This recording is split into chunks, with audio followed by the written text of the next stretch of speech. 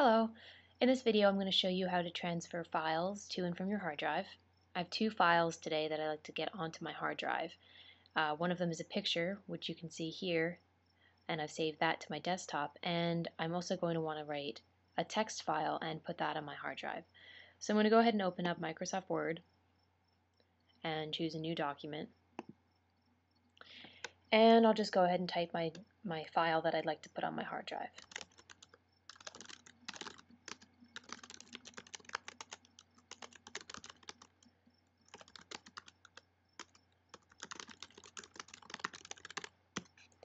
So here's my file. I'm going to go ahead and save it, File, Save As, and I'm going to put it in my Documents folder, and I'm going to say Important is the name of the file. Let's go ahead and click Save. So I'm going to quit out of Microsoft Word, Apple Q, and now I'm going to go just check on the file and see that it is in my Documents. So go ahead and click Finder, and up comes a list of all the folders in your computer. If you look on the right hand side, you're going to see the list of all of the main folders in your user folder. So you'll see desktop, documents, downloads, library, movies, music, etc. You can create new folders, so you may have additional folders. I'm going to click Documents, and I will see that Important is listed in the My Documents folder. Good. So go ahead and leave that open, and I already have my hard drive plugged in, so what I'm going to do now is open a new Finder window. So with my Finder window selected and open, which means that Finder should appear at the top left hand corner, which means that you have Finder active. You click Apple N to create a new Finder window. And this just helps me visualize the idea of dragging from my computer to my hard drive. So on the right hand side, I'm going to have my Documents folder open. On the left hand side, I'm going to navigate to my hard drive so that I can easily drag and drop between my computer and my hard drive. So first I'm going to drag the document that I just wrote from my Documents folder into my Documents folder on my hard drive. So you can see here I have Fred, which is the name of my hard drive, selected under Devices, which means that Fred is going to be the destination that I can easily see here on the left hand side. On the right hand side, you see that I have Documents selected, because Documents is where I saved my important file. So to do this, it's really easy. You select your important file and you click and drag into the Documents folder. You see that when you hover over the documents, I haven't let go yet, it highlights and puts a white ring around the Documents folder and showing you that that is where you're going to put the file when you let go. So go ahead and let go. And if I scroll down to I, there we go, there's the important file. So you notice that when you copy a file from your computer to your hard drive, the file itself is duplicated. So right now I have a copy here on my computer, and I have a copy here on my hard drive. So if you're looking to save space on your computer, you can delete the file from your computer and leave it on your hard drive. So if you ever need to see it again, you can just drag it from your hard drive to your computer.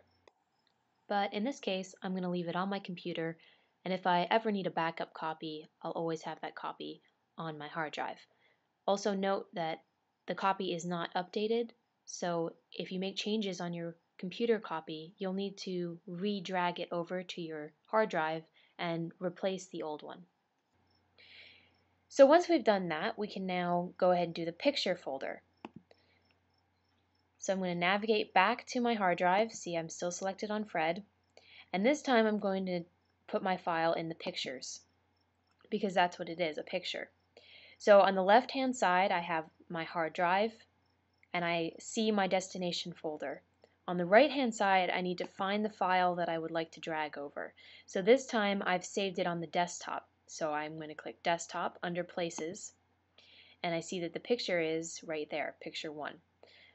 So I'm going to go ahead and click, and drag into the pictures folder. Now you notice when I did that, I dragged into this empty region instead of dragging into the pictures onto the pictures folder itself. And the reason I did this was because I see that my pictures folder is open. And you know that because it's already selected. So everything here on the right hand side is the contents of the pictures. If I was to click on play, everything here on the right hand side is going to be contents in the play folder. So let's go back to pictures. So you see here the only thing I have in this folder is picture 1, which is what I just dragged from my computer. Notice again, this is my computer. This is my desktop folder. This is my hard drive. This is my pictures folder on my hard drive. The picture exists in both places, so picture 1 here and picture 1 here. You've made a duplicate. You've not deleted it from your computer. So if I wanted to save space, I could easily drag this picture, which is on my computer, my desktop, and I can just drag it into the trash. That way I can delete the file off my computer and save room if the file was large, knowing that I still have a copy on my hard drive. So what happens if I would like to do a little bit more filing? Let's say this is from last year. So I'd like to put this file in a 2010 folder. To do this, I click on this little cogwheel arrow and I select New Folder. This places a new folder in the location where you have already selected. So I'm in the Pictures folder, so it's going to place a new folder in the Pictures folder, and I'm going to call this 2010. Let's say I made a mistake and I actually wanted to call it Pictures 2010. To change the name of the folder, you click once and then you click again. You have to be very slow. It's called a slow click. You click once to select, you click again to edit. So Pictures 2010. To get my picture that I just dragged from my computer into the folder, I click, select it, and drag. Notice when I did that the folder itself was highlighted before I dropped the file, which meant that I knew exactly where my picture was getting placed. So watch again. I can also drag it up a folder. So let's say I no longer wanted it in my Pictures 2010 folder. I click and I drag up. So now it's just in Pictures, not Pictures 2010. So again, watch. Select once, drag, I hover, Pictures 2010 turns blue, which means that if I let go right now, the file will be placed in Pictures 2010. So go ahead and drop, and there you go. So that's the basic process for dragging files onto your computer and creating a new file or organizational system on your hard drive. I always recommend that you create new folders so that your files are as organized as possible, and so that if you ever need to find something quickly, you'll know, okay, it's in the pictures and it was from 2010, so I know that it's going to be in this folder, and there it is. So now I'm going to do the reverse. What happens if there's a movie I'd like to watch on my hard drive? You could play the movie straight off your hard drive, which means you navigate to your movies folder, you find the movie you'd like to watch, and you simply double click the movie.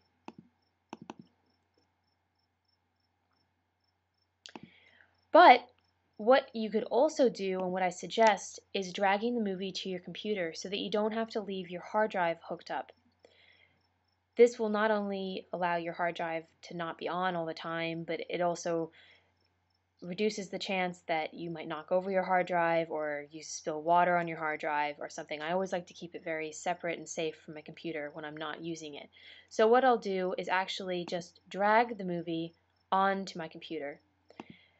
Where you place the movie is all up to you. It's completely up to you. You could either drag it straight from your hard drive. See, I'm in Fred, which is my hard drive name, Movies, and then I've chosen the movie I'd like to watch. I can either drag it into my desktop, I could drag it into my movies, you could put it in your music folder, whatever makes more sense to you. I'm going to drag it onto my desktop. So I could just click and I can just drag right into desktop.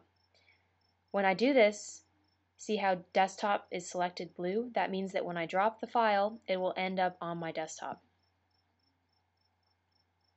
So it goes ahead and copies. So notice this desktop representation here, I've selected desktop under places, and Aladdin is showing up here. Aladdin also shows up on my physical desktop because really this desktop is the same as this desktop. And I could have easily just dragged Aladdin straight to here instead of dragging Aladdin to my Finder window. The choice is yours. But if I had wanted to put Aladdin in Movies, I can still move it. So I click and I drag into Movies. So now Aladdin appears under my Movies, but because I'd rather just have it on my desktop for easy access, I'll drag it back to my desktop. So here we go. Notice again, when you drag something to and from your hard drive, it makes a duplicate copy. It does not delete. So there's still an Aladdin on your hard drive, and there's now an Aladdin on your computer, on your desktop.